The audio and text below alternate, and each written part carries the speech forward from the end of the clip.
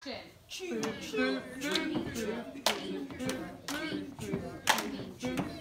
expressions need to be neutral. When I see it, think about your sound. Can you go high pitch? Good.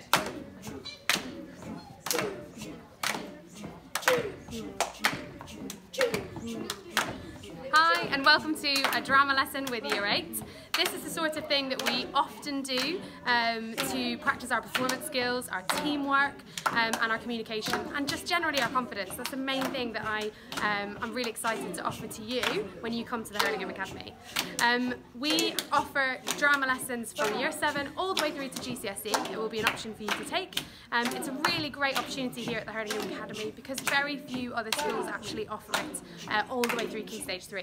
So do make the most of it when you come. We also have other extracurricular drama options for you to participate in too.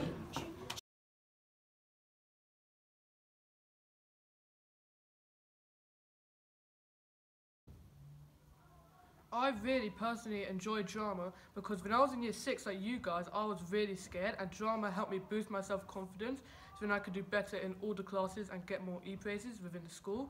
And we also do activities to help project your voice and get your instincts aware before you get into the fun.